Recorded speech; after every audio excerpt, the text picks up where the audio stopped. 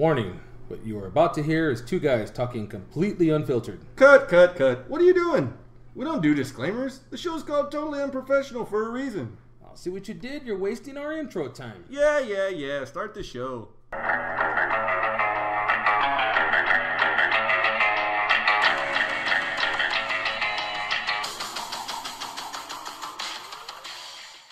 They'll probably wait till after the bye week. You know, that's what. There was a lot of reports on Sunday or Monday over there. We were watching all kinds of shit. It was like, this is Tony Romo's team, and yeah, like, the quote, like, it was all big. Dude, it said like Tony Romo's our number one quarterback. People were pissed off, dude. About that? Cowboy fans were going nuts. I asked you this on the podcast about if Dak Prescott has become Tim Tebow in Dallas. No, I think that enough people. I think enough people like him. For some reason, people just didn't like Tim Tebow outside of Josh. No, if you were in Denver, you were begging for him to play. Yeah, but again, especially after he won. But again, it's a different scenario because there wasn't anybody waiting in the wings with Tebow. Tebow didn't have anybody. No, there were. He wasn't feeling. Who was it that was ahead of him? It wasn't Cutler. Oh man, I don't even know. It was somebody ahead of him that kept fucking up, and he got in. Yeah, you know that he wasn't a fill-in, like an injury fill-in. He was legit playing. So, well, we're back. We have back after a one-day hiatus. We had some technical difficulties on Friday. Yeah, so we weren't able to pod. I was gonna pod from Dallas, but those fans were a little bit. No, I don't want to say unruly, but. The podcast would have been a whole lot of just yelling and screaming at me is all it would have been. And I was like, and I told my brother, he's like, we were in a bus on the way back to the hotel, and he's like, dude, when we get on this podcast, I'm just going to give you shit, and that's all it's going to be. I was like, then we're not doing it, man. That's not what we do. And he's like, no, it has to be what I want, and that's what it's going to be. I'm like, no, fuck you then. We're not doing it. So, and plus, I don't know if he was drunk or not, but... It was definitely at least feeling it. He pretty much laid it out like, okay, we can't do this. I told him we can't do this. I'm not gonna do this. I don't care how much you beg and plead now. You know, we're not gonna go on, and it's not just gonna be a Bengal bashing fest. Yeah. Not that I don't feel like we deserved it, but still, you know. So, did you have tears in your eyes yesterday? Did you see the farewell? Is that you're barely watching it? I saw it yesterday, but I was watching the ESPN clip together. Where he was walking off the field. Big Papi's last game. Sad to go out that way. Sad to go out on a sweep. I mean, shit. You're talking about one of the hottest teams offensively rolling into the playoffs, and they do nothing. But how good is Cleveland, though? They weren't as good as people had them down to be. They were facing injuries. Like, don't get me wrong, their pitching staff was strong. Obviously, they had a better record to have home field. Yeah. And they won the AL Central. But just by and large, overall, they weren't anything that was a daunting task for the Red Sox. You know, the guy who wins 22 games on the year shows up in game one and just gets berated. Well, let's just say he didn't show up. The $210 million man gets smoked. Yeah. You know, gets blanked. It was a shutout loss in that one.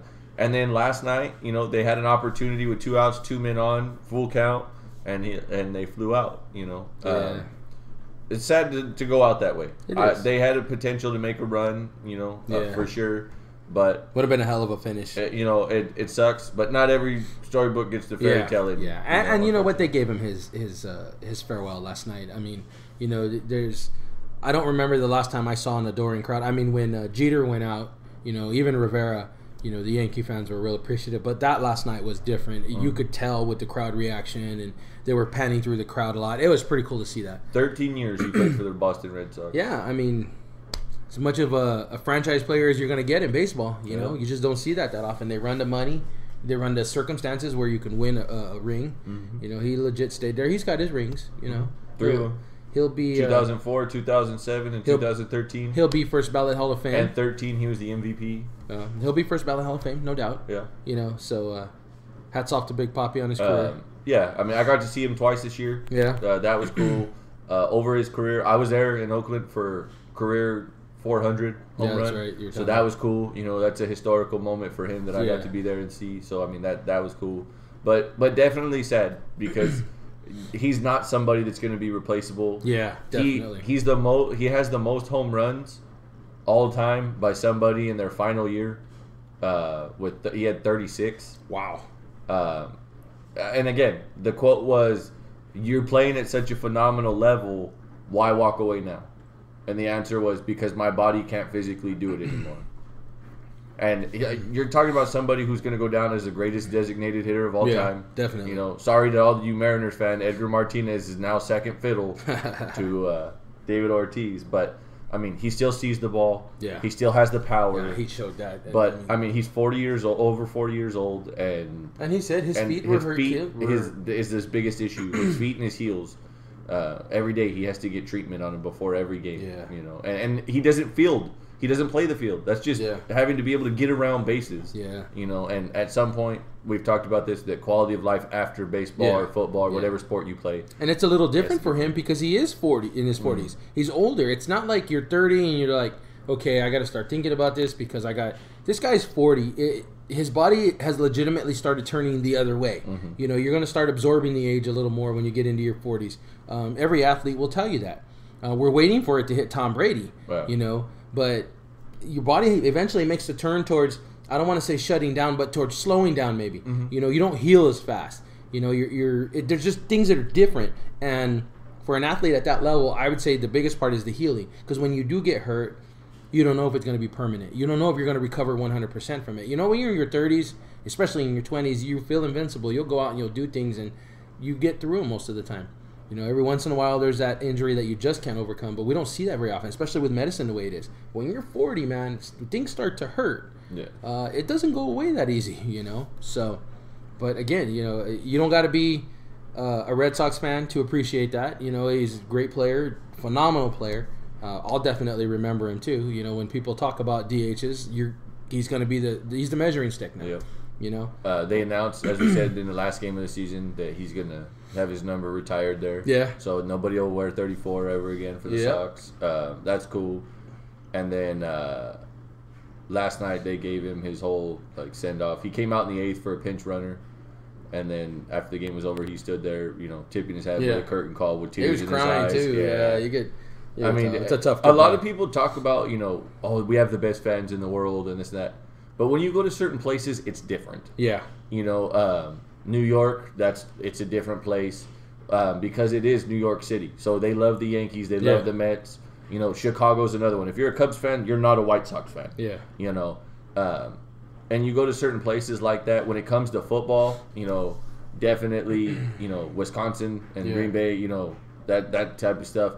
But when it comes to Boston, they are a major sports city. You know, Pittsburgh's another one with their hockey team and their football team. You know, that's what they're all about. And Boston's in that same boat when you think of the Patriots, the Bruins, the Red Sox, the Celtics. And that city, they have a history of winning. And so they revere their athletes on a different level than other towns and cities do. And so I think, you know, we've heard it say it a million times, being a Celtics and a Red Sox fan, how they bring in free agents and they're like, this place is just different. Yeah. You know, and you could feel that last night, like you said, that like you could see that no matter what you want to say about him, he's never been busted for PEDs. Yeah.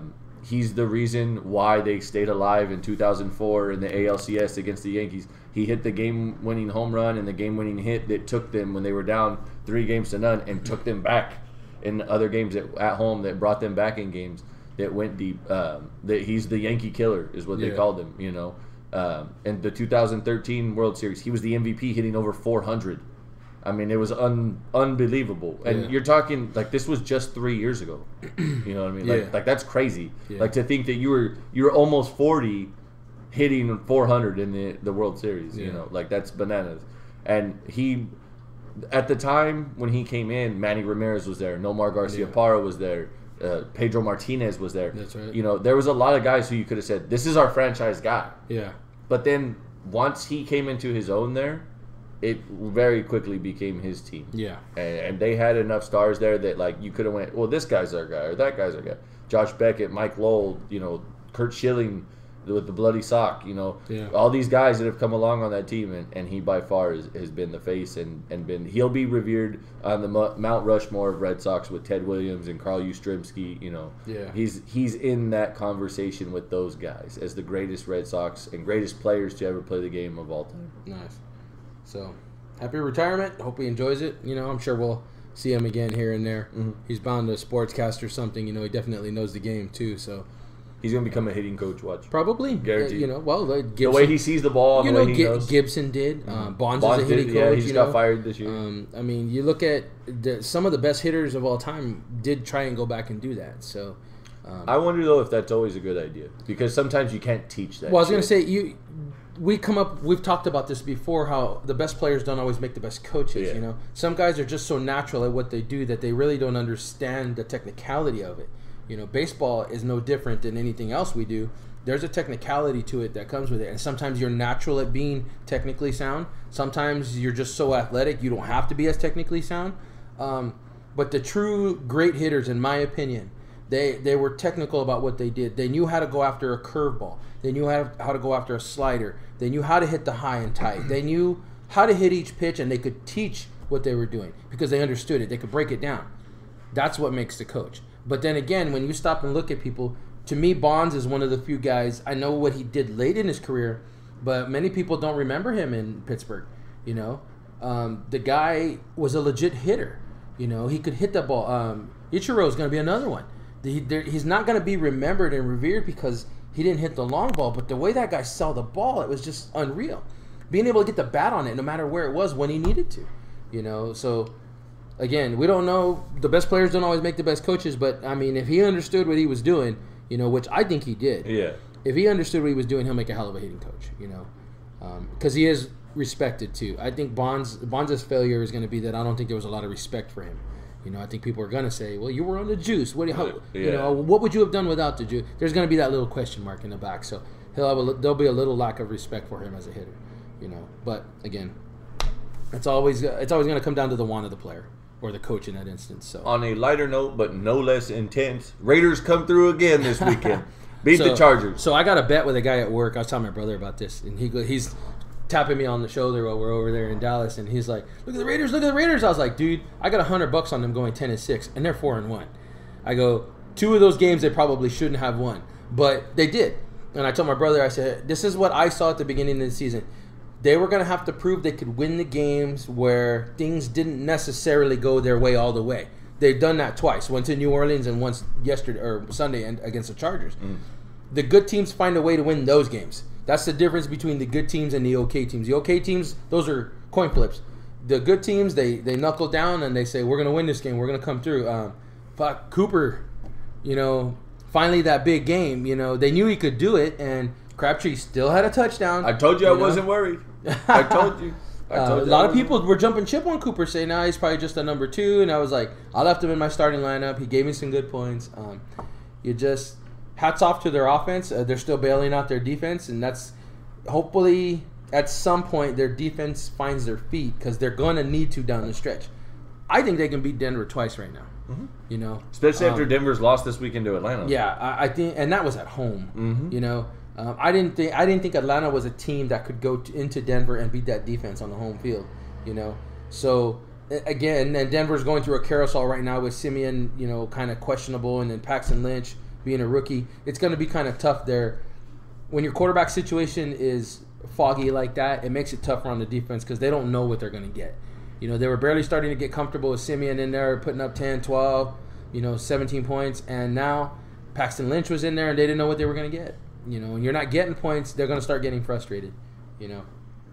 But, hell, I think the West is theirs to lose right now. I definitely do. I haven't looked at the schedule to see what the rest is, but I remember looking at it and saying 10-6 was not out of the realm enough to where I could bet $100, and right now that looks like the smartest bet in the world because I think they get to 7-1 before they lose. Really? Yes, I think 7-1 is they where got they go. Kansas City next weekend. And see the way that offense has looked and that defense, that should be a W for them. They got Kansas City, Jacksonville 6, the Bucks 7, Denver at home 8, and then the Texans in Mexico 9. So I can see them 8-2 when they get to week 11. Because I think I do think they can beat Denver. I think Denver is a coin flip because of the defense. So they're gonna have to. That's gonna be their defensive test. They shouldn't have. I don't want to say they shouldn't have a problem, but beating Kansas City is definitely not out of the realm. Jacksonville. Jacksonville's the one where you're going to go. You don't want to lose the one you were supposed to win. Yeah, well, not only that, but you don't know which freaking. Okay, look at the records. Jacksonville team. Look at the records you're facing. Kansas City 2-2, Jacksonville 1-3, Tampa Bay 2-3. Then you get to Denver, who's 4-1, and then Houston, who's 3-2. Yeah, sitting right now. You should win technically all 5 of those games. You should be able. Yes. You should be 9-1 come that stretch. But again, they're learning how to do things. They're a young team, so figuring that out is part of their learning curve. The only team right now that they have left on their schedule that's above 500 as they sit right now is Denver. Favorable schedule. Yeah. It always helps some of those marginal teams build their confidence. Speaking of the Raiders in Oakland, the meeting that has been set up for Vegas for them to talk more on approving them being moved to Vegas. Steve Wynn, the owner of the Wynn Casino, the MGM CEO, and hotel owners in Vegas all spoke highly of wanting to back this project. And including the MGM, who is right now the sports mecca in Vegas. Yeah. You know, they hold boxing fights there. They hold all that stuff there. They were all behind it for the fact of tourism. They're saying that it could, what is now 55 million people in tourism, could be pushed somewhere in the 65 range. Wow. By tourism. And then in room and board for staying in hotels and stuff like that could be upwards in the $750 million range. Wow. So they're all for the Raiders coming to Vegas. And if you look at the renderings that they've made up, my God, that stadium looks like it'll give you a boner. Walking through Jerryland, which we'll talk more about on Friday because my brother will be here on Friday. We could talk a little bit more about the trip. But I'll tell you what, man, that stadium, Dallas, being a football fan, you walk through there with a heart on from the time you walk in to the time you walk out. I mean, that place is... I would say semi-hard on. Because it's not your team. If it was your heart, I'll have full-on Ranger. I'm telling you, you're going to walk in there and you're going to go, wow. It destroys every concept you ever had of what a good stadium was. You know, he bared no expense when it came to everything in there. He gave you options to watch it for as cheap as $29 to luxury suites and everything in between. You could buy a ticket for $29 and go to the Dr. Pepper Lounge or the Miller Lite Lounge and watch the game. And you got a decent field level. I mean, albeit it's not the best because you're up a little bit, but you can see the field. Even better, those screens in there. I know we look at them on TV and you go, man, those are some big-ass screens. And they give you the dimensions of them. But till you actually get in that stadium and you see them, holy shit, dude. I could not describe it to you. I mean, I could show you pictures that I have. I could not describe accurately how big that fucking screen is. It's huge. One on each side, and then one on the end zone sides. So nobody, because you've been to football games. Mm-hmm. I've been to San Diego. I've been to Candlestick. I've been to Oakland. You can only see the screen from one side of the stadium. So if you happen to be under the screen and you don't have a good view of the field, you're kind of fucked. You're not going to really see the game. You know, there is not anywhere in that stadium where you cannot see the game. If you're not on the front row on the upper level, because the standing tickets is what they are, that are $29. If you're not there and you had to sit back, like maybe, you know, not want to say towards the entrance, but, you know, 10, 15 yards back, you still have a bomb-ass view of one of those big-ass screens. So they did a hell of a fucking job designing it, one, for the fan to be able to see the game from anywhere. All the amenities in there, holy shit, dude. What do you want? What do you want? You know, the only thing I wasn't fond of, the Al Pastor tacos over there, three for $20. Oh, $20 for 3. I wasn't gonna try. I wasn't gonna validate their authenticity for that price. You know, and then I know why they're there, but they're Miller Lite server only. I never drank Miller Lite before. I probably never will again unless I'm there because it's just water. Yeah. You know, it's water, and you know you're over there to drink and have a good time. There's no way you're gonna spend $8.50 a beer. You're gonna spend some money if you're trying to get drunk, or even get a buzz on Miller Lite. So you drink before you go in. You know, you get in there. Maybe you spend $30 on a couple of beers, and then you move on with life. But yeah, I'll save most of that for Friday when my brother's show. But again, if you're not a Cowboy fan, and unless you absolutely hate the Cowboys and you don't want nothing to do with them, this is definitely a trip you want to take because it is an experience. We did take the tour. It's a well organized tour. They give you pieces of the stadium all around. You don't miss anything. You get the cheerleaders' locker room. You get the players' locker room. how many pervs are in there using their dick beaters in the cheerleader locker room? I don't even want to think about that. Anyway, you had told me that the tour ran late, so you guys didn't get to meet any players. How does that happen? Well, I guess they were running behind or something because the tours. What I'm guessing is the ones that were in the front were going slower, and by the time we rotated through the cheerleaders, because you go through the cheerleaders locker room and then you go to the players locker room. When we got to the how close are they to each other? Who's that? I don't want to say not real close. Probably about 20 yards apart. Close enough to get your dick wet. If you're a player. If you're a player. If that's what you're after, yeah, I'm sure. You know. So you go through their locker room and then you walk down the hall and then you go into the player locker room. And when we got to the cheerleader locker room, the cheerleaders, there were 3 of them in there. They had just left. I was like, oh, that sucks, you know? You were trying to catch them changing. Well, they were in there talking to the tour people. Yeah. So, and then we get to the other one, and the players had just left because they were loading the equipment into the lockers. I was like, this sucks, you know? I was like, that, whatever. So, it kind of... Did your brother go up to Dez's locker, throw up the X one time for a picture? No, actually, he wanted to stand next to Romo's locker and do a thumbs down thing. So, he's got a picture. I'll tell him to send me that picture so we can put it up. But it's funny. When we got, by the time... Okay, so here's the deal. When you get to the locker rooms... As long as they're not putting up the equipment, they'll actually let you walk next to the lockers, you know, because there's nothing in there yet, and they just you can't swipe. They tell you don't stand up on the locker or don't sit down on them because if they break, you're responsible. Yeah. So you can go and take pictures right next to the lockers. Well, by the time we had got in there, because we were running late, they were loading, shuffling. They were putting shoulder pads and shoes. Mark Sanchez. Yeah. Probably you'll never see that field this year. How many pairs of shoes does that guy have in his locker? At least 6. 6. Yep. 6 for a third-string quarterback. Yeah. Wow. Yeah. So I thought that was amazing. So yeah, we saw Witten's locker, Beasley's. You know, we did see Bryant's. Romo's was empty.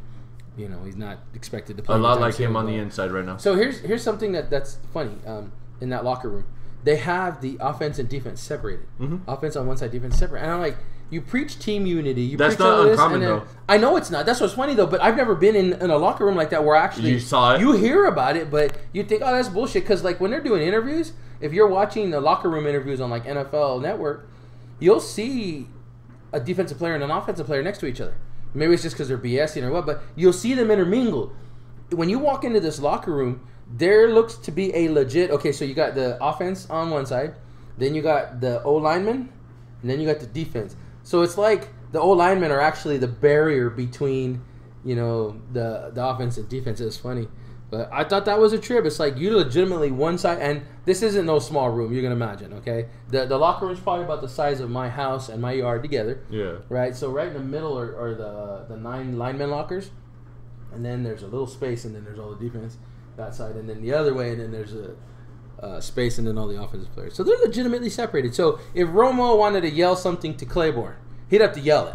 Yeah. He couldn't say, "Hey, boy, what?" You know, he's got to, hey, he's got to let out a yell. So I just thought that was funny. You know, that's done intentionally, though. I think because you want those groups to play together and to be as close as possible. Yes, team unity is important, but when you're next to somebody every day, if you're a lineman, you want to make them. If you're, management, you want them to be as close as possible. So you want them like that, and you want them to have. If anybody's going to have your back, you don't necessarily want. Well, you do. I mean, in the sense of like, if a scrum happens and Ezekiel Elliott gets pushed, you damn sure want Sean Lee running up to help him. Yeah. But you want one of the linemen to step in their face and be like, I don't think so. That guy's ours. Yeah. And I think that that has a lot to do with it. So speaking of getting chumped, my boys got rolled this weekend. Yes, they did. I want to say I almost let you have it with both barrels because I rolled with Andy Dalton thinking like, oh, hey, their secondary's not great. Like, they're going to get some points, and A.J. Green's been this big monster. This ain't the week for him to fall off. Well, he did. Luckily, LaFell picked up some slack, but you're not going to win when LaFell's got both your touchdowns. Hey, I didn't care as long as Andy Dalton threw it, and he did. So we walk in. We stayed at the tailgate party till 2:30. And then we walked over because it was across the street. We walked over, went to our seats. And how was like the traffic in and out there, like foot traffic?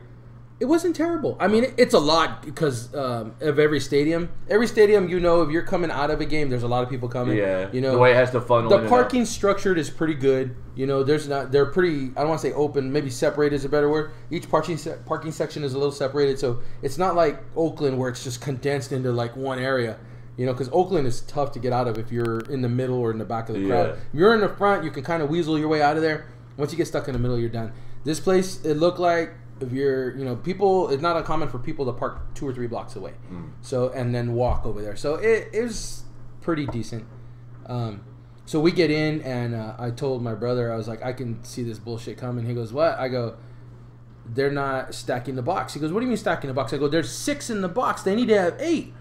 He goes, well, why would you want 8? Then it's going to leave the receivers open. I go, no. This team is Ezekiel Elliott. This is his He's bird. the NFL's this leading is rusher. His baby right now. Yep. If you don't stop him first, you ain't going to get nowhere. Yep. Well, sure enough, Cincinnati let him run a fucking muck, you know, and pissed me off because, one, I was right, and 2, come on, if I know that and I'm the armchair quarterback, how the fuck did they not know they needed to stop him first? It was almost like they were too smart for their own damn good, you know? And I'm thinking in my head, I'm watching, and then A.J. Green doesn't get a target till midway through the second quarter, you know? I wasn't against Gio Bernard starting because it was obvious that he was going to be able to. He had more, I don't want to say more room, but he was able to shift through that defense more. They just seemed to not be able to play off of that. Mm-hmm. And I'm not a big fan of Zampese as an offensive coordinator, and he's proving more and more. And maybe it's Marvin, I don't know, but within that organization, they seem to be fighting, and I mean hand over fist. The 3 losses we have. You got to look at AJ's numbers. They're just ridiculously low.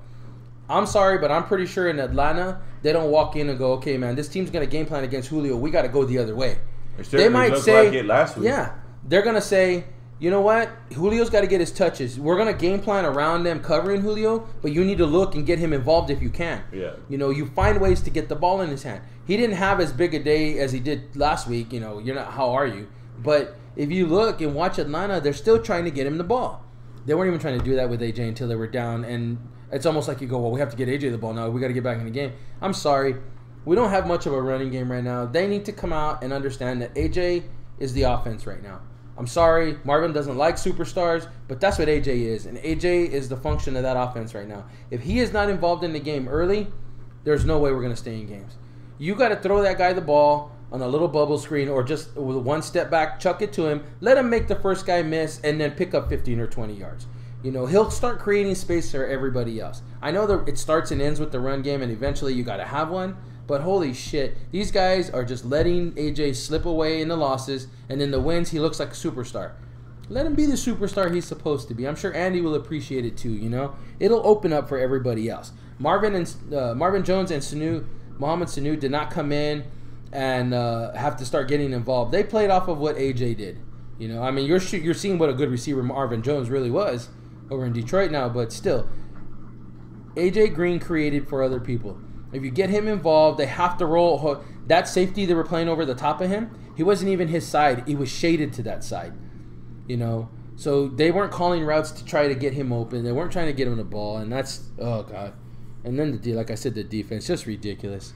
But, it was fun. The fans were pretty good. You know, they weren't shitheads, hecklers, but not shitheads. And I can appreciate heckling. You know, it's part of the game as a fan. And you, if you understand that, you don't get pissed off. So, okay, so we'll talk more about that on Friday. Yeah.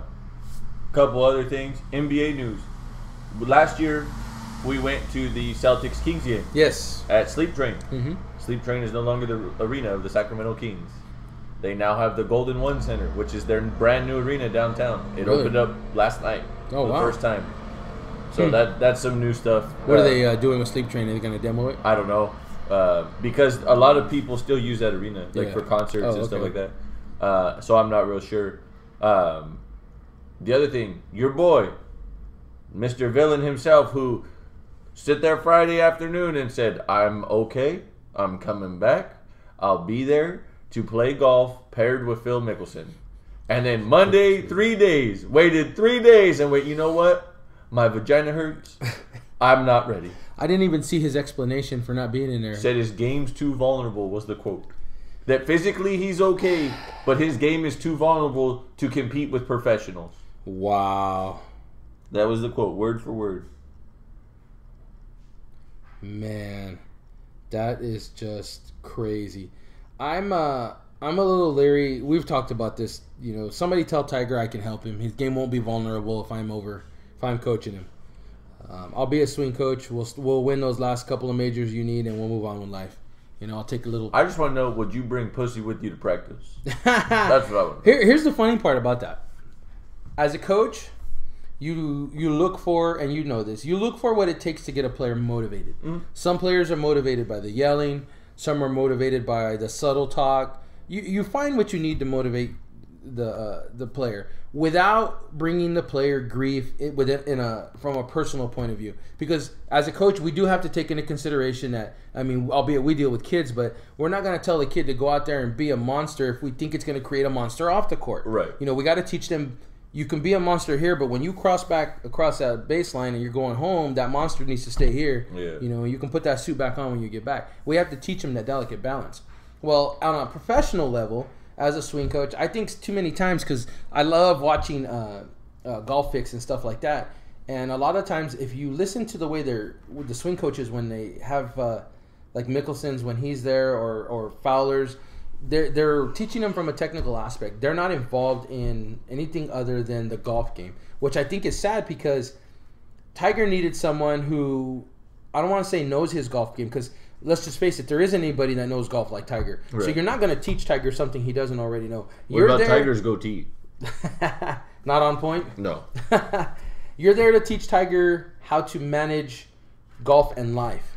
So you got to help him find that balance. When you help him find that balance, which is what Harman did with him real good, he's going to win. His head's clear, he's going to win. Now, whether Harman was contributing to the pie factor that he was getting all the time, I don't know. We'll never know, because neither one of them are going to drop a dime on each other. Right. But unless you find a voicemail that says, "Hey, this is Tiger. Get it over here now. Make sure she's here." Yeah. And she doesn't have a cell phone. Or at least an answering machine. So whatever Harman was doing was working with Woods, because that's when he was winning, you know. Do you take it to him? I don't know. I guess as long as you think it's not, I mean, morally, to me, if you're not married and that's what you need, I think it's your prerogative to go out and do that if that's what you want. You know, it's your decision. But, like Bobby Brown? Your prerogative? Yeah. But it doesn't come down to... it shouldn't come down to where, yes, I need it or no, I don't. It shouldn't affect your play, because you're supposed to be able to separate those two. And it's evident he couldn't. You know, one was directly... We're learning that his attitude and behavior outside the golf course directly affected what happened on the golf course. Mm-hmm. And don't get me wrong, I know what a delicate balance that is. I've struggled with it myself. You know who else is facing that same issue? What's that? John Jones. Yeah. The connection of what happens outside of the octagon directly affects how things happen inside the octagon. So, I could fix him. I'll help you. Get it out to Tiger if you're listening. Tell him I'll help him with this. We can get through this. Threesomes, cocaine, and all. You know what? Sometimes his coaches got to jump on the grenade. You know? But I saw that withdrawal. I told my brother we were eating breakfast yesterday. I go, look at this bullshit. He's like, what? I go, Tiger, he pulled out already. He goes, no, he's playing. I saw it. I said, look, this is 5 minutes ago on SportsCenter. And he's like, you know what they said, right? No. That he pulls out more of tournaments than he does of women. Oh. I don't know. He's only got 2 kids. We don't have no paternity. That don't mean nothing. You don't have paternity. That don't mean nothing. You and I both know that don't mean nothing. But, yeah, I did see that. That's kind of disappointing. But, anyways. What are you going to do? Yeah. Did you see Conor McGregor's fine? I did not. He got fined. You remember how him and Nate Diaz got busted for throwing shit at the press conference? The Athletic Commission. He had his hearing yesterday. He didn't have to be present, but they had the hearing yesterday. Yeah. $150,000 for throwing water bottles and 50 hours of community service. And that was a Nevada court? That's Nevada Athletic State Commission. Here's what's better. Somebody tweeted this out yesterday, and I saw this online. In the state of Nevada, a domestic battery 1, the fine is $1,000 and no community service. And he's paying $150,000 and doing 50 for throwing water bottles. Wow. Now, if you have the UFC Fight Pass, the hearing was on. They put it on Fight Pass. Did they? So I was talking to one of the guys that I see at work all the time. We were talking about the Bisping Henderson fight. Yeah. And I went to go look at the app to like look at like who the whole card was. Yeah. And all of a sudden, like, it was across the bottom, like, live now. Like, and so I touched it. The guy who was, like, the I guess you would consider him, like, the prosecuting lawyer in the case. He was like, we're going to look at, like, exhibit A, B, and, like, they had, like, 5 different examples. And, like, one of them was 4 YouTube videos of them during the press conference throwing the cans and the bottles.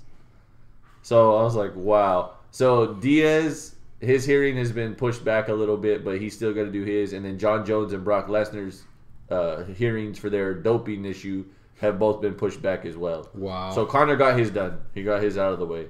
The tweet from Conor, I get fined more than you bums make. Wow. So, well. and then there's reports that yesterday, Conor was sparring and got knocked out and possibly broke his nose. Oh, no way. And if he breaks his nose and gets a concussion from the knockout, that puts 205 in jeopardy because that's a month away. I was going to say, that's pretty close. Even just a broken nose. John Kavanaugh tweeted, who's his head coach, tweeted, don't always believe what you read on the internet. Some of it's bullshit. And he put like a picture from the movie Signs, like the foil helmets. Oh, yeah. He put a picture on there of him with a foil helmet on there, like all stupid. And at the bottom it says, I want to believe. That's awesome. Crazy. So I don't know. I'm sure he probably got dropped in sparring, but I don't know if he got knocked out. Knocked out, broken nose and all that. So... because he tweeted directly about the fine, but he didn't say anything about reports of him sparring. That's crazy. It was definitely interesting. UFC 204 was this last weekend. Bisping beats Hendo. I heard it was mad questionable. Well, I tell you what, a lot of the posts I was looking at and the tweets that were coming back, they were putting up pictures of Bisping. He certainly looked like he took his the worst eye of was it, almost closed. He looked like he took the worst of it. I haven't seen it. The cut looked so nasty on his cheek. Man. Did you see the second day pictures? Yeah, those look even where it was worse. stitched and it was closed up completely. Man, they look ugly. His left eye. For all intents and purposes, from the way that I heard the fight went down, because I still got to watch it back. The way that I heard the fight went down, it was similar to the McGregor-Diaz fight in that Hendo dropped him a few times, and then Bisping threw combinations like leg kicks and was more active, and that they scored the card for Bisping as if Hendo's knockdowns weren't enough.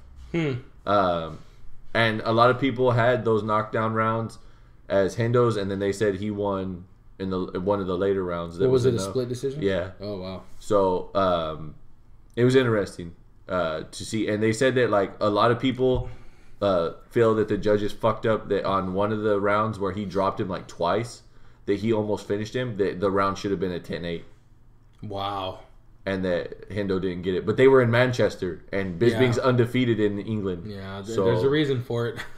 So like people, like some of the other fighters were tweeting like Hendo gets robbed of going out with a storybook ending. A couple people tweeted, that's why I never want to fight Bisping in England. Like there's some stuff coming out there. Gegard Mousasi knocks the fuck out of Vitor Belfort to the point that Vitor says, I don't know if I want to fight anymore. Oh, wow. And that kid's, I mean, he's in there, you know, and he had a nice press conference afterwards where he used his press conference time wisely, saying that people are stupid, that you had great guys that used to fight like Ali and these boxers that talked about being the greatest and their skills and everything else, and he goes, now you have jackasses like Floyd Mayweather and Conor McGregor who say, I have money, and people are paying to see those idiots.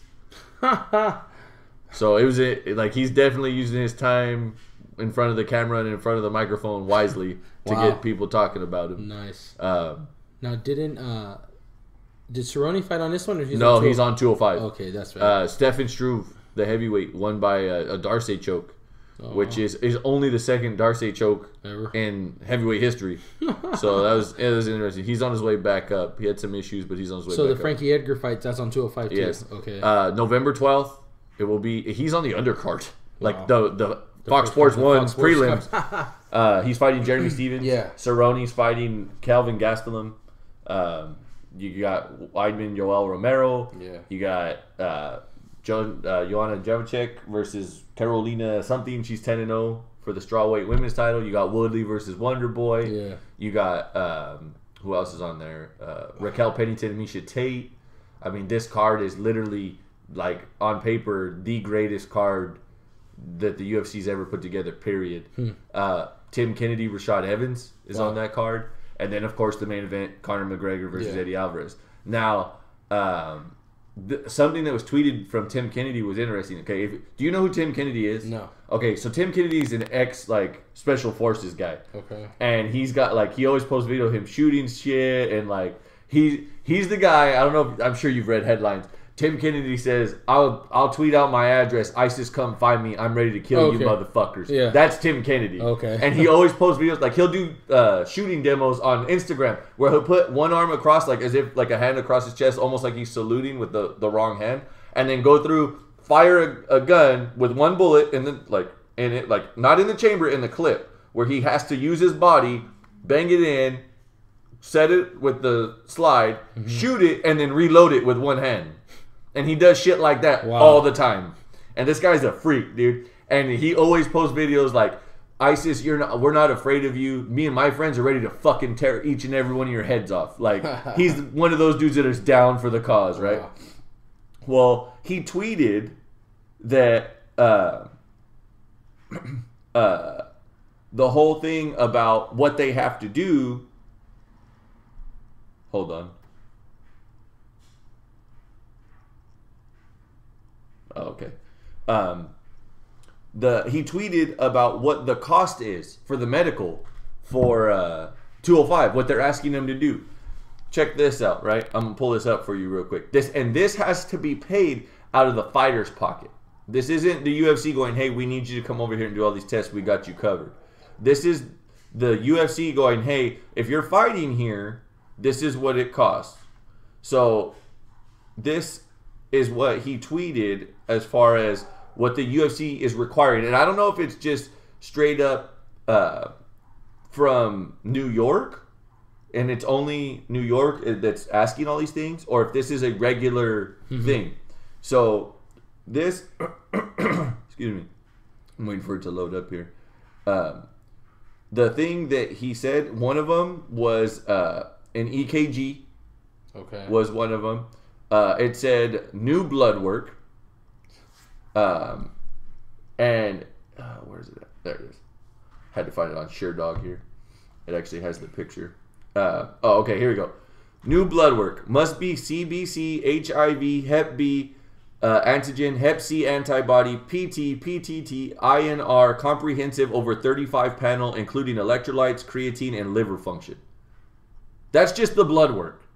Okay. Number 2, urine analysis. Okay. 3, new physical exam. Must be done by medical doctor and due on attached New York medical form. Exams done by nurse practitioners or physician's assistant will not be accepted. EKG 12 lead. Please send in EKG graph. Chest x-rays. Please send with doctor's report. New eye exam must be done by I can't even pronounce this, but it says on attached eye form. Exams done by optometrist will not be accepted. So it must be like an eye doctor, like not an optometrist. MRI brain scan. Please attach requirement and regulations with guide. Please send radiologist dictations for exam. Cornerman and training applications. All cornermen must complete application and return to me ASAP along with current photo ID. That's everything that they have to go through medically. You know how much this costs? How much? Almost 10 grand. Really? And it's got to come out of their pocket? Their pocket. So if you're a guy on the lower end that only makes 10 for the walk and 10 for a win, you lose half your money in medical. How does that make sense? That's the UFC making money. Floyd Mayweather comes out because Conor is fighting Eddie Alvarez. Yeah. Dana says, Conor beats Eddie Alvarez at 155. Floyd, give me a call. We'll set something up if he wins this fight.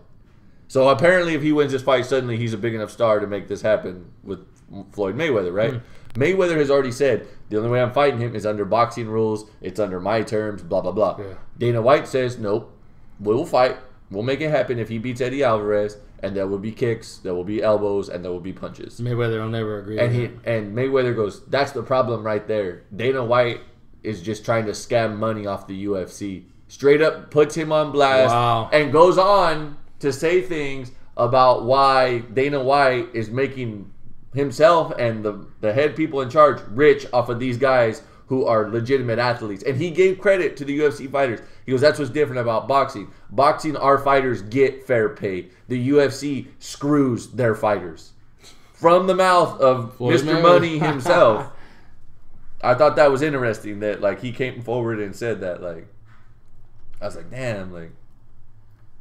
So, it was one of those things where it's interesting to hear, and this card's huge. Yeah. You know, this card's going to be huge, and then you hear this, and now Goldman Sachs, who is one of the big firms that was a part of the group that bought the UFC for $4 billion, apparently there's reports coming out that there was exaggerated documentation of finances from the UFC, and that Goldman Sachs was warned to not partake in the buying of the company. Really? So, it's interesting. Now all this stuff's coming out about financials. It could be hard to think that the UFC entity itself was not worth that money. Now, you do know that they now have celebrity investors as well. Yes. Because they're one of the companies that was a part of that group represents celebrities, athletes, actors, and such. They now have several people who have stakes in the company. Yeah. Tom Brady, Conan O'Brien.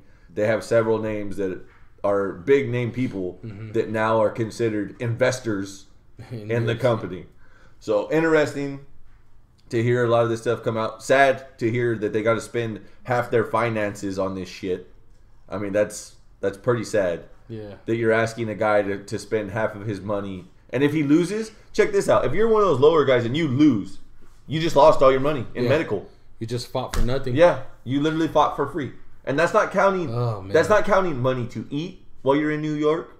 That's not counting hotels. And stuff, that's not counting flights. Like, because the UFC has openly said that, and fighters have said, they'll cover my flight and one. That's it. So if you're bringing your wife or your girlfriend, that's your one. What about everybody that's in your corner? In the corner, yeah. You know? And like, you got to pay everybody in your corner, too. I mean, wow. That's just crazy. So it's really a mess. And so it was one of those things that that they were talking about quite a bit lately with everything going on and how big that card is, because that's the next card coming up. It'll be interesting for sure. So yeah, that's the UFC news for this week. So back to football. Tom Brady's triumphant return. Yeah, I was watching NFL. Well, I think it was on NFL Network on Sunday morning, or no, it was Saturday.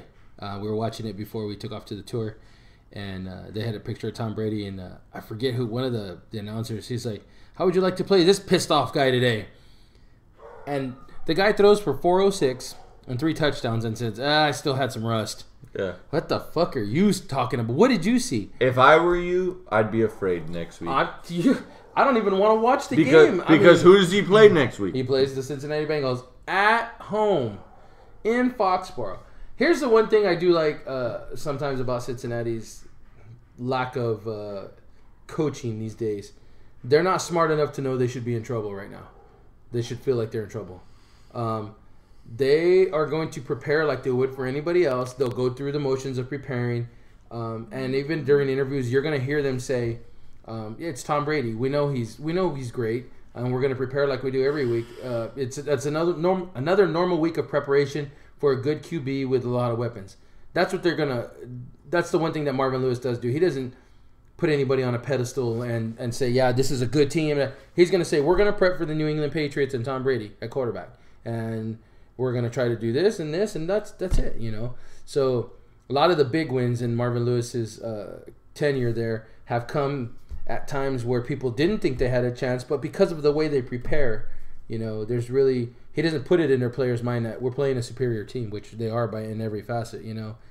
Brady, me and my brother were talking about it. Brady's on a mission right now to prove to the NFL, 1, I'm still the greatest here, and 2, fuck you guys. You know? He's gonna shred it pretty much everybody he sees the rest of the way in. Everybody was hoping for New England to go 0-4 while he was gone. That didn't happen. 1-3, that didn't happen. 2-2, that didn't happen. Guess what? They came out of that break 3-1. And Brady's back now? Oh, shit. You do not want to be in that guy's path. You don't. Gronk got some catches and yards this week. I mean, that team at full strength, that's pretty scary. You know, that's a daunting task for them. Cincinnati does a good job of shutting down Antonio Brown and Ben Roethlisberger.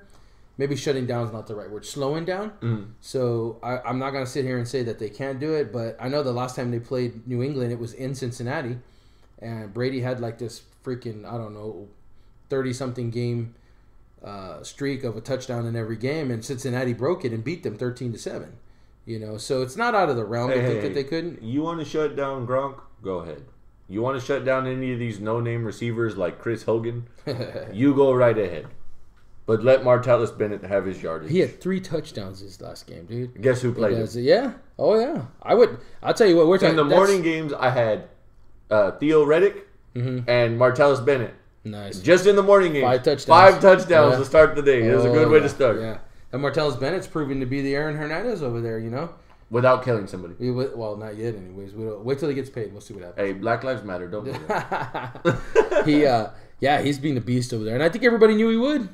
Everybody Speaking knew of that, I had a little bit of a discussion, a healthy discussion, with the girlfriend's friends about Colin Kaepernick, because there were some diehard 49er fans there, and they were talking about how how it's so cool that he's like got this movement going and like all this stuff, and I said, really? I said, so Colin Kaepernick's a hero. And they went, well, yeah, kind of. I mean, not like hero in the sense of like, they said not hero in the sense of, like, oh, he's fought like and like done something heroic, but like he's got this conversation going, and it's a good thing that he spotlighted this. I said, so you're telling me that the only way he could have used his platform that he has as a professional athlete to get people talking about this is to take a knee during the national anthem? And they went, well, no, he's donated jersey sales to the cause. And then I said, okay, so what's the difference in him taking a knee and flipping people off that carry that flag out there? Because it's still going to draw attention. Yeah. And if he says, this is why I'm doing it, people are now aware of the cause. What's the difference? There's no answer. And I said, you want to know what this is? This is disrespectful. And they went, no. He is not disrespecting like veterans and stuff like that. I said, yes, he is. Well, he's had conversations with it. I said, hey, you're right. He has had conversations with military vets that have said like, hey, it's fine, Yeah. But what I want people to understand is I know a handful of people that have been in the military or are in the military, and they will all tell you the same thing, that when they're the ones fighting, they are patriotic.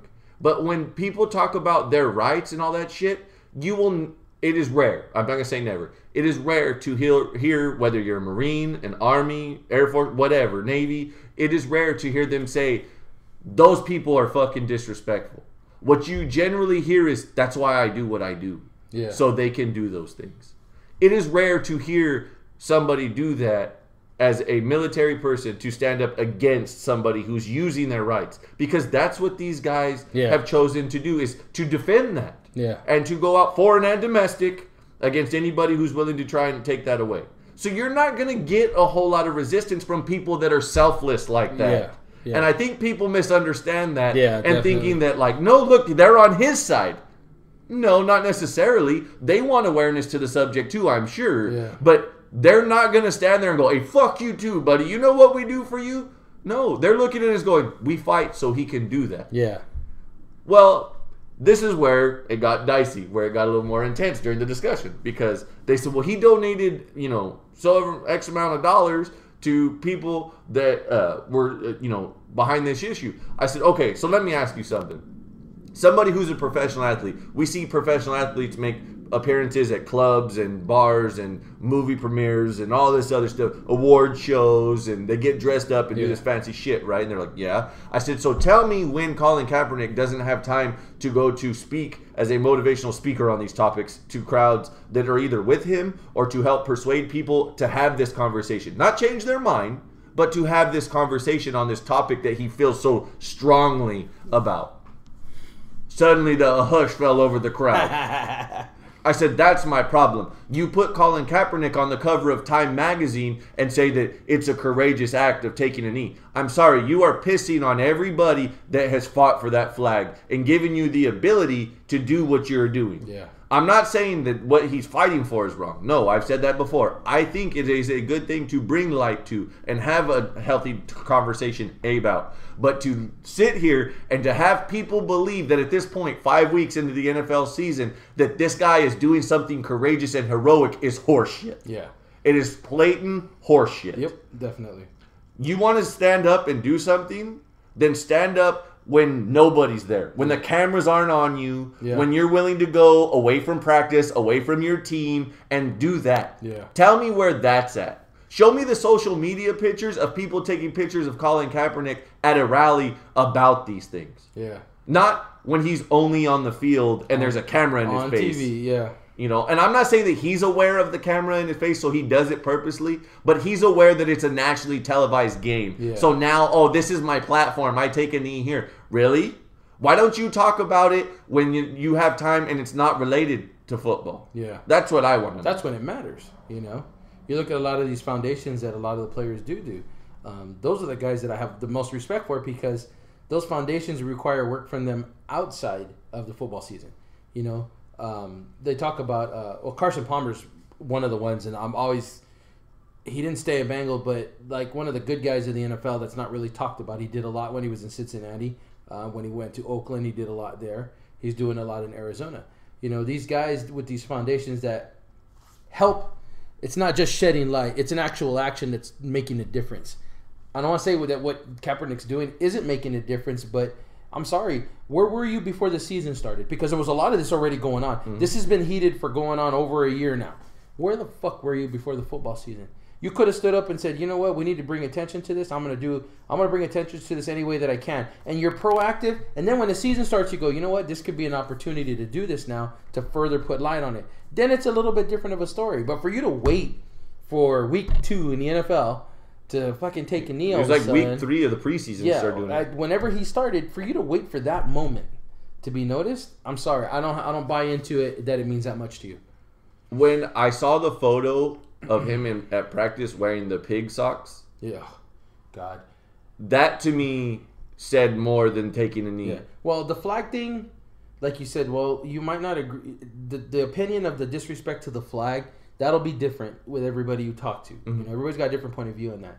And whether or not you believe the country is responsible for for what he's saying is going on, that's one thing. That's a matter of opinion. But for you to fucking blatantly disrespect police officers like that, I'm not going to sit here and try to say every police officer is a fucking saint, because we know there are not. There's proof that there are some bad ones out there, all right? But I got news for you. There are also some bad football players out there, too. Mm-hmm. We don't categorize all the football players as shithead junkies that beat their wives just because a few of them are out there doing it, okay? What Kaepernick did with those pig socks is basically put every cop into the same barrel and say they're all bad. I had a bigger problem with that one than I did the flag. Mm-hmm. Because now all of a sudden, I have friends that are cops or sheriff deputies or CHP guys, and they're good guys. You're saying that they're the same piece of shit that these guys, that these ones that are out there shooting guys for the wrong reason, because it's happening. You're not going to deny it's happening. Yeah. It's happening, but you're putting them in the same fucking barrel. Okay, so with your belief, Mr. Colin Kaepernick, with your stereotype of cops, basically you're the same as Josh Gordon, who just checked himself into rehab.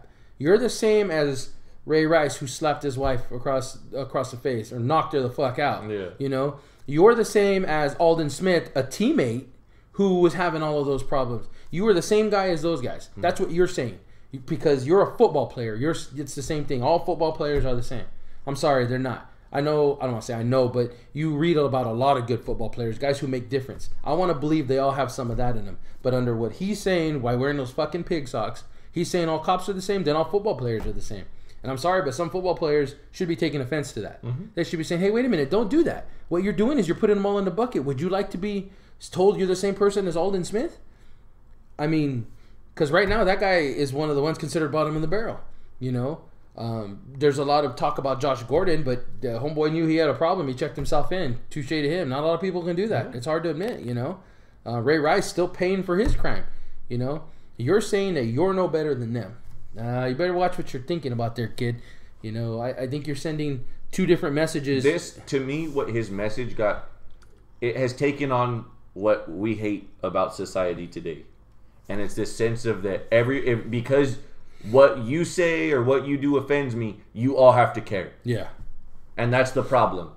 Now, not taking away from the people that have lost their lives in these situations and the chaos that has become this situation with police and black people that are getting shot, white cops that are involved. That's like saying that the one white cop that shot the black guy, that all white cops are like that. Yeah. And that every black guy that you see on the street is the same as the guy that got shot. And that's not true. Yeah. That's not true at all. Nobody is exactly alike in that regard. Yeah. You may have people that are the similar mind frame, but nobody is exactly the same in that regard, and you can't do that. Yeah. But the problem is that there's all these groups right now that come out and say, I'm offended. These transgendered people, or these I identify people. I have no problem with somebody who wants to be gay. I'm not into pecker, but if you are, congratulations. Just don't try to hit on me, because I don't go that way. I'll be friends with you. We can watch a game. We'll drink beers together. Shit, I don't care. I'll even tell you if a guy looks good or not, in my opinion. I'm not going to check him out, but I'll tell you if he's a handsome man or not. And I said this last night. I made this joke last night to my girlfriend that if a gay dude, if you find out some guy's gay, I want to know that this gay dude is with the best looking gay dude he can get with. I want them to be as happy as possible and have like a model looking boyfriend or a model looking girlfriend. So that way when they go, yeah, I'm gay, be like, shit, look at him. Like, he's gay and he's working it. Like, hell yeah. I got no problem with that. You want to be transgendered? I don't always agree with the process of what you think is, oh, I'm a man trapped in a woman's body or vice versa, whatever. I don't necessarily agree with that because you have certain body parts that say otherwise. But I will say this. It is your life and they are your choices, and it's not my place to say yes or no on what I think should and shouldn't happen. So if you want to choose to switch that up and get rid of your dick, or you want to get boobs and do that stuff, hey, or take testosterone and grow a beard like mine, have at it, okay? But don't come around me and say, you offend me because you don't agree with me. Don't come to me if you're one of these I identify people when we have these sick motherfuckers out here that all they got to say is, and I heard this on, I think it was like one of the podcasts I was listening to. I forget which one it was. But this guy, it might have been Joe Rogan, his podcast. This guy identifies as like an 8-year-old girl. And like wears like pigtails and dresses up like an 8-year-old girl and plays the part. And wants everybody to treat him like an 8-year-old girl. The problem is this guy's 40 some odd years old. You're going to act like 40 years old of being a man, 40 years of being a man didn't matter? That didn't exist? That you're an 8-year-old girl at heart? I'm supposed to be sensitive to that. I'm supposed to treat you like a child. I'm supposed to treat you like a little girl. Everybody wants to sit here and go, you have to, because that's his right. And you have to go here and you have to treat him that way. You're wrong. I don't. I don't have to deal with that person at all. I don't got to be an asshole to him, but I don't got to deal with him. Yeah, and they forget that they're trying to tell you have to do that to him. Well, wait a minute. Why do I have to do something? This is his decision. Yeah. Let him behave how he wants to behave, but don't tell me how I got to behave. This is one of my biggest problems about the language barrier in this country, specifically this state. My girlfriend is Mexican. Like, full-blown Mexican. Both her parents are Mexican. She's not mixed at all. But I have a problem with families that come in. I used to work for a fast food spot. I used to have a problem when people would come in and did not speak English, and they would get mad at us as a company for not accommodating them. I'm sorry, this country wasn't built on one language in the sense of, oh, Spanish is what it's always been, and so you have to speak Spanish. No, there are companies that do accommodate that. Yeah. But if you don't, and you're somebody who doesn't understand that, then you need to go into that understanding that that's not accommodated and make the proper adjustment. Don't take it out on the people that don't. Because I got news for you. If I have to work in a fast food spot and somebody comes in and they speak a language, doesn't have to be Spanish, but they speak a language that I don't understand and none of the people that I'm working with understand, I can't help them. So don't be mad at me because I can't help you.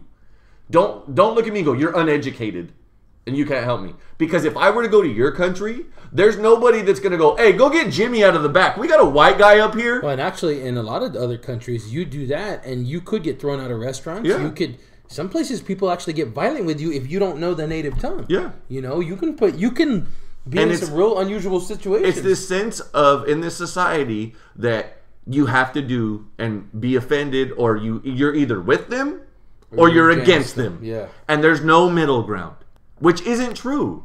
You could sit here and say, hey, I'm not the judgmental type. It's not my call. You want to do that? That's your choice. Yeah.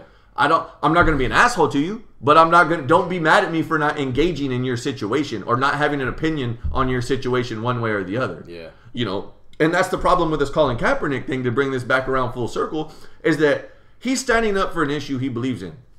Kudos to him for doing that. Yeah.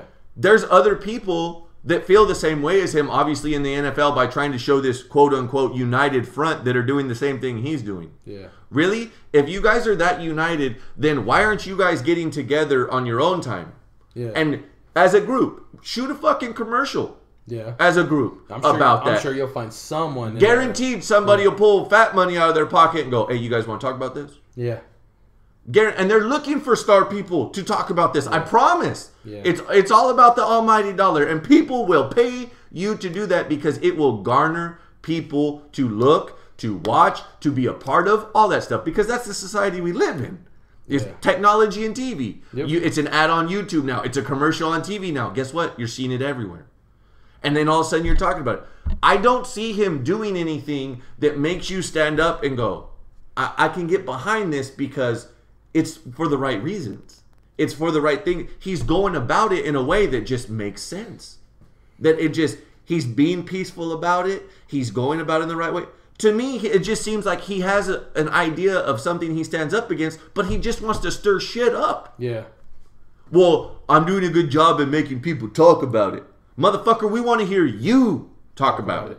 Not everybody else. We want to hear you. You're the one standing up here. You wanted to be the poster child. Yeah, you want to be the dude to take a knee, then be the guy that's willing to stand and take the forefront of it all and go, okay, I'm the guy that said this is a problem and and that this needs to be talked about. I'll lead the discussion. Yeah. Where's that guy? That's what I want to know. This is why I have a problem. And most 49er fans will sit here and go, why back him up? Because he's on my team. Do you know what the fuck he's standing for? Yeah. Do you know whether or not he's actually doing more than just taking a knee on Sundays? That's what I want to know. You know, 5 weeks into the NFL season and we're still talking about this guy's bullshit. Not the positive spin that he's put on this. Yeah. Not how far we've come in 7 weeks that he's been doing this since the preseason. On look at how much more now we're aware of what's going on. It's still the same bullshit of people being mad about him taking a knee and disrespecting this country and this flag and the people that have given him the ability to do so. That shows you how far he's taken his issue. Mm-hmm. That we're not past the knee. No. And because we're not past the knee, it means that he doesn't have the right conversations going on. Mm-hmm. Because it didn't start conversation, it started conflict. You know, and all he did was create more division. Mm-hmm. You know, your actions in that situation, they got to be unifying, not dividing. You know, granted, there were going to be people that didn't agree, but if it's a legit issue, if there's a legit concern, you'd be surprised how many people agree and how few people disagree. And that's basically what I don't think he's taken into account. You know, did I do something to build society, or am I one of the knuckleheads tearing it down? And he's tearing it down right now. You know, unite, like you said, you got to do more than just take a knee. It needed to be more, and I don't think whoever gave him that idea told him that. In the beginning, I think the knee was the idea of like, oh, I can get them to look at me. And since then, it's like, okay, well, what's the next step of that? Yeah. And that step hasn't been taken.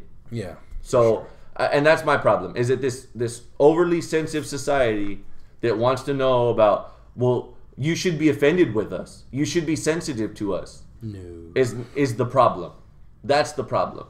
And how about speaking of all this topic and shit, going off of sports here, I saw an article today that says people need to stop bitching about reverse racism. Okay, for those of you who don't understand and listen to this show what reverse racism is, that means if you're not a minority, wherever you're at, that you're not allowed to have complaints or a point of view on racism. Yeah. Because you're considered the majority, that you're privileged. Yeah. Whether you're white in America or you're, you know, whatever in your country, you're something different that's a majority rather than a minority. You're not allowed to speak out against things because you're in the majority. Yeah. That's where we're at with this. If it's legitimately if you're not with us, you're against us. Yeah, and that's, again, what are you doing? Are you creating unity or are you creating division? You know, One of the best things about this last weekend, experienced a little bit. Again, we'll get more into what was going on, but where we were sitting, I had an older black couple sitting to my right. The row behind us was all a bunch of white cowgirl white girls behind us. To my brother's left, there was an older white couple, and then in front of us was some young Hispanic couples. So no anger towards each other, no fight. There's one instance, we'll talk about it on Friday because my brother's got to tell. That's going to be his story to tell. But we did experience a little bit of racism, and what was uniquely funny about the whole situation in general was that my brother is a Cowboys fan. That's why we were there, and I'm a Bengals fan, so that's why we were there watching that game. But we ran across every race over there, from white to Asian and everything in between. And the reason I use Asian as the back is because they're the farthest away. Yeah, Asia's the farthest away from us. There's white people, there's black people, there's Mexican people, there's half white, half black, half Mexican. There's everything there. My brother stopped and took a picture with a black guy who just so happened to have the same piece of shit shirt he has. It says, Romo makes me drink. Okay? My brother would have thought... Hey, that's better than Romo makes me horny. Yeah. My brother had that shirt made by a friend of ours here in California, so he thought it was unique. We get over there and some guy has the same shirt. And it was funny because I told my brother, look. And he sees it. And the guy starts talking to my brother like they've been friends forever. It was funny, Similar to how when we were in Vegas, the guy with Fernie and the Raiders. Yeah. So, it was funny because my brother took a picture with him. It's funny. He didn't work at Disneyland, did he? No. Automatically, there was a unification there regardless of skin color or anything. Mm-hmm. They're Cowboy fans and they agreed with each other. There was common ground. There was a unifying thing there. There wasn't a... You know what, dude? I like your shirt, but you're black. I can't do that. Yeah. Or you're Hispanic. I don't hang out with Hispanics. I don't agree with you guys. There was not. It was an instant unifying moment. Even in the midst of where we were sitting, where I was the only one in the area as a Cincinnati fan, I was having some good conversation with that older black gentleman that I was talking to because he was into the game. I was into the game. He was asking me what I thought of mine. Knowledgeable. We were going back and forth about football. It's one of the things I love about football. It's unifying in the fact that even if you're an opposing fan, like I was in that situation, everybody around us, I don't want to say was accommodating, but they were tolerant of my difference of opinion in that situation as being a Bengal fan. We were all football fans. They just happened to be Dallas fan, and I happened to be a Bengal fan. Did I get heckled? Yes, but it was in good jest. Did I get harassed? Yes, but it was in good jest. We understood that there was a difference there. It was the liking of the teams, but we were still able to coexist with each other. Why does that only happen in football? I don't get why it only has to happen there. Why can't people step back and just go, we're different colors, but there's got to be some common ground here. Where is the common? Let's find the common ground and then figure out why the road splits. Mm-hmm. Not, hey, this road is split. You need to get over here on our road because that's what's going on more now. It's our road or it's no road. That's what we have going on. Instead of coming backwards and going, what's the common ground here? Well, in this instance, in these situations, the common ground is nobody wants anybody to have to die. Can't even use that as a common ground because if there's a vindictive policeman out there and he legitimately does not like, and I'm gonna use black people in this instance because those are the ones that seem to be. It seems to be shown more. We're not hearing about cops shooting Hispanics or whites. We're hearing about cops shooting blacks. If there's a white cop out there that legitimately doesn't like a black guy, he's gonna kill him. I wish it wasn't like that. I wish the world did not have that kind of hatred, but it's just the way it is. Mm-hmm. So we need to go back and find a common ground. Well, I think the common ground is to some degree we don't want anybody to die. And if you're not on that ground, because to me that's an encompassing goodwill thing. If you're not on that common ground and your road does split right then and there, you need to stop and think, man, what I'm doing is selfish. I'm trying to pass judgment on other people. You're going to see how much in the minority you really are. Mm-hmm. If you're one of those people who thinks, no, those people don't deserve to live, or those people are a threat. Are there black people that are a threat? Yes, there are. Okay. Are there Mexicans that are a threat? Absolutely. Yep. Go to South Texas. I think people have some things to tell you about some of the Mexicans that come up that are cartel members and stuff like that. Yeah. There are bad of every race. It's not just blacks. They just happen to unfortunately be in the spotlight right now, as the bad white cops do. Right. A bad white cop and a bad black man. That's a bad situation because someone's gonna get shot, whether it's the cop or whether it's the black guy. So we just got to go back and find unifying ground. And this weekend we found it. It was football, and I'm gonna tell you what, we can coexist on that level. I didn't see one fight outside of the instance that my brother had. There was no fight there. Everybody coexisted. And I've been to Raider games where we saw fights. I've been to Charger games where we see fights.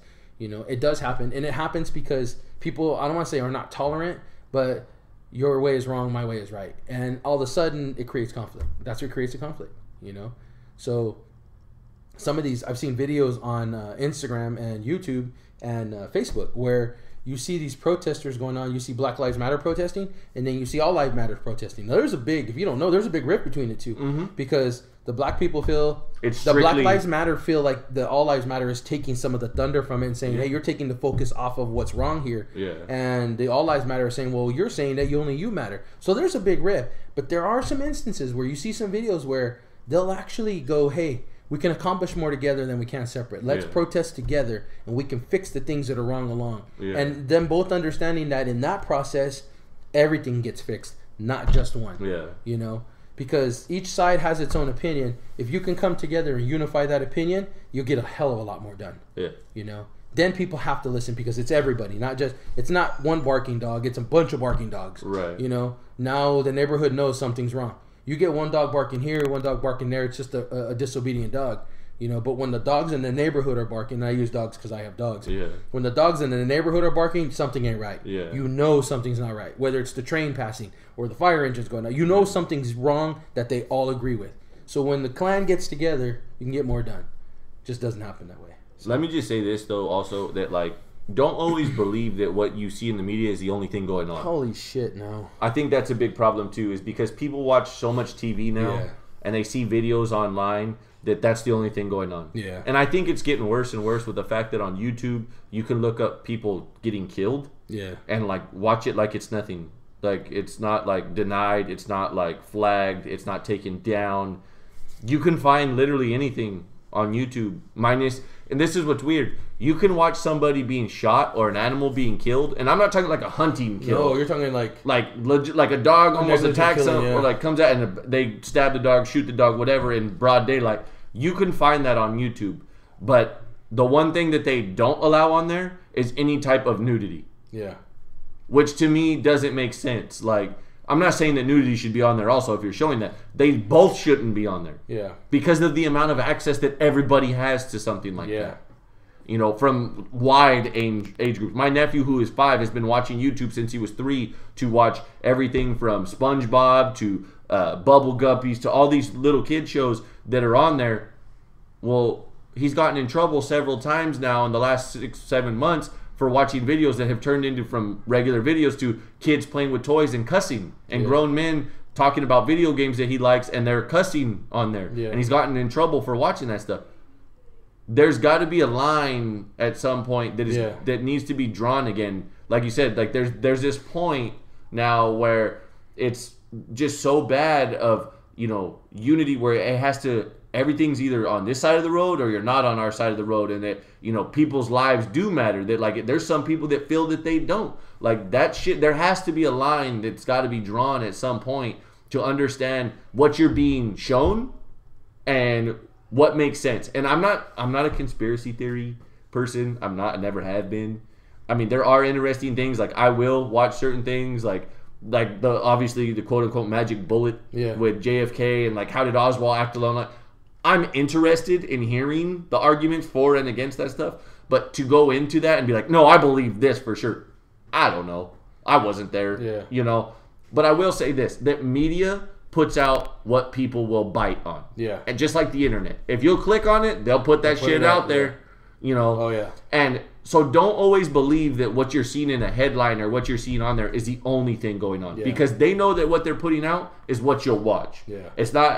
I don't look at it and go, that's programmed in there. They're trying to brainwash you. That's not what I'm saying. What they're trying to do is get your attention and get you to bite on what you saw. And if you do, then they'll put more of that on there. Yep. And that's what's happened. The more controversial shit you've seen about people getting shot, black people getting shot with white officers, guess what? Suddenly that's all over the news. Yeah. You know, it was the same thing before when they were talking about Ebola. People freaked the fuck out about Ebola. What was all over the news? Ebola over here, Ebola over there. When people stopped caring about it and suddenly it was yesterday's news, when was the last time you heard about somebody who's dealing with that?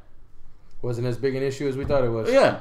Yeah. So keep that in mind when you're looking up things on this topic and going into detail on these topics, that what you just see on TV or what you just see in a video online is not the only thing going on. Yeah. You know? Yeah. That's for sure. Now, on a lighthearted note, of this country, they had the presidential debates, and I saw a hilarious video last night that although the debates were ridiculously out of hand, somebody edited a video together. And if you have ever seen the movie Dirty Dancing or know Patrick Swayze, you know the end of the movie that they play the song "I've Had the Time of My Life" that he sings in the song. They edited it together so it looks like Trump and Hillary are singing to each other. It's hilarious. Yeah, you got to watch that. Yeah, so. Well, we finished on some social issues. Yes. We did cover our sports. My brother will be in here on Friday. He's coming down Friday again. We're gonna definitely a little more of a lighthearted episode for sure. We're gonna watch his godson play. He plays for Sanger High. We're gonna watch him play again. He's badass. He's a phenomenal athlete, sophomore. But he'll be in here. We'll share a little bit more about Dallas, about the trip we had. It's always. Hey, you know what? He's military. Yes, he is. We can ask him his opinion on the Colin Kaepernick thing. We can, but I don't know if that's a good idea. Hey, it's something to think about. We'll kick it around a little bit. We'll see. I love my brother, but if you get him started on something passionate, he will dominate a conversation real That's quick. Fine. So we'll see what it goes. I like to keep things lighthearted with him. Anytime I can keep his blood pressure down, we try to. That's always a good thing. Yeah, it's always a good thing with him. I love him to death, but he has struggles. Let me say this. You posted several pictures on your personal Instagram page of you and your brother and being around Dallas in the stadium. Several kids came to me and said, that can't be Coach Manuel's brother. The man is 1/3 my size. Yeah. About 4 shades lighter than I am. Yeah. We get that all the time. Yeah. We get it all the time, so we're used to it. But all right, so this is episode 43. 40, I was going to say 31. Somebody was asking me the other day. So my boy, I'm going to give a shout out real quick. My boy in Texas. I hadn't seen him since like 97. And we were friends in all through high school, junior high. We went to Roosevelt together. We grew up together, and people end up in different spots. He went to Denver for a little bit. He was in San Jose, ends up in Texas. And I was able to visit with him for a little bit. It was badass. And nothing better than seeing an old friend and knowing that you guys are still friends. Right. I put on my personal Instagram, it's neither time nor distance can extinguish a true friendship. I saw that guy, man. We gave each other the biggest hug, and we sat down. We drank beer together. We were talking. We were reminiscing. It's just awesome. I had a great time with it. So I was telling him about the podcast. He's like, "You do a podcast?" I was like, "Yeah, me and my boy." And he's like, "What is it?" So he subscribed to it. Nice. So he'll be listening. So shout out to Smiley. Hey, spread the word, man. Spread Smiley the word. out in Weatherford, Texas. That's my boy. If you're listening, giving you a shout out today. So, maybe you said you're going to listen to this couple episodes, so maybe you'll listen to this one. Hopefully, you listen to the new one. We'll get it up. I got a eat a big bag of dicks segment for the show. Okay. So this weekend, the girlfriend and I decided we were going to have a nice dinner for the week on Saturday. We're like, hey, let's go out to dinner, just have ourselves an enjoyable time, relax, right? So she wanted to go to Cheesecake Factory. Okay.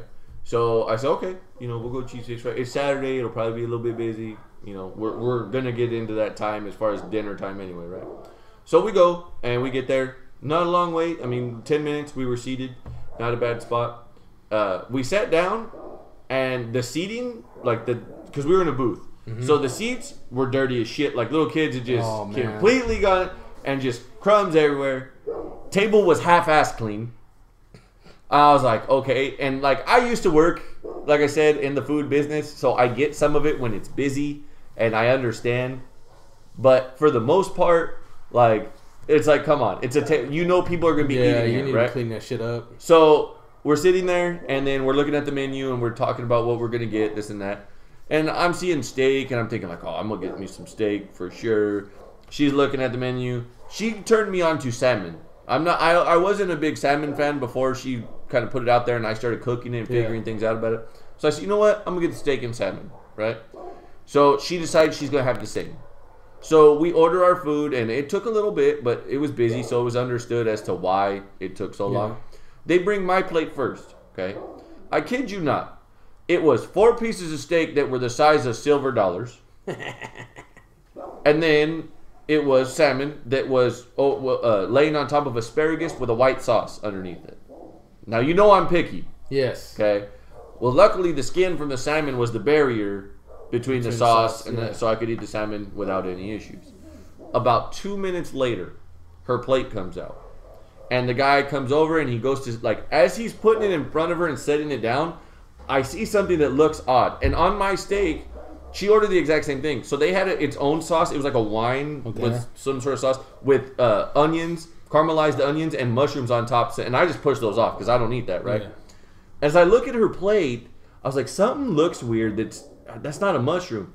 A fucking paper napkin that was rolled up, dude, into a ball had hit that white sauce and had white sauce on it. And that was on the middle of her fucking plate. And they set it down in front of her. And I went, what the hell? And she looked down and went, what the fuck? So then, like, the dude hands it off and walks off. Yeah. Waitress comes back around and she's like, excuse me, this is in my plate.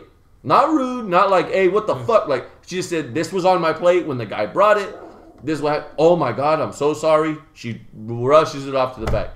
The girlfriend looks at me and she goes, I got a bad feeling they're just going to dump it on another plate and bring it back out to me. That's why you don't send food back. I mean, not that you would have kept that. But oh, right. Yeah. So then this smaller guy who's in nice like suit attire with minus the jacket comes out and he apologizes like 10 times over. You know, can we get you a salad while you wait? We're remaking the food. All of it is what he tells us. The amount of time it took, it made sense that they actually remade it. They bring the food out. The food itself was mediocre at best. Yeah. It was like almost blasé. Then, to finish it off, she comes back and brings the check, like, no problem. Like, not like, hey, we'll pay for part of for her meal. Not like, we'll pick up the check. Not a goddamn thing. Yeah, no, that's... So, to the people at the Cheesecake Factory, you are this segment's Eat a Big Bag of Dicks. And this has been your Eat a Big Bag of Dicks segment. That's going to be a new segment. We're going to do that every That's a new segment. For the show. So Friday will have to be mine. I'll have to figure out. We'll each do one. Well, you know what? I'll have one from Dallas, actually. So perfect. Actually, my brother will. We'll have two on Friday. One for you, one for him. Okay, yeah. We'll do that on So Friday. from now on, one episode a week, I'll have a segment. The other one is yours. That'll work for me. So there you go. There's your Eat a Big Bag of Dicks segment. So, all right. Well, as usual, you can hit us up on Instagram or YouTube. Yep. Instagram's totally_unprofessional. Make sure you like, share, comment, tell your friends about us. Tell your friends, and they'll tell their friends, and we can be friends. There you go. On YouTube, we're at Totally Unprofessional Podcast. You can see as we have the different colorway slides of what the episodes look like with the different fonts and everything. You can listen to us either way. So that way, if you want to put it on your TV, you have a smart TV, you can watch it on YouTube and listen to it while you work around the house, cleaning, doing whatever you do. Dishes, all that good stuff. If you want to download it, we're in Podbean. That's in the Instagram bio. There's a little thumb emoji pointing down. You just touch the link. It takes you straight to there. And you can go from there. You can subscribe to there so that way you get them automatically. Every time we upload them, bam, you know about it. So for episode 43, Manuel's back from Dallas. We're holding it down on this side out in California. I'm Justin. And Manuel. And we've been Totally Unprofessional.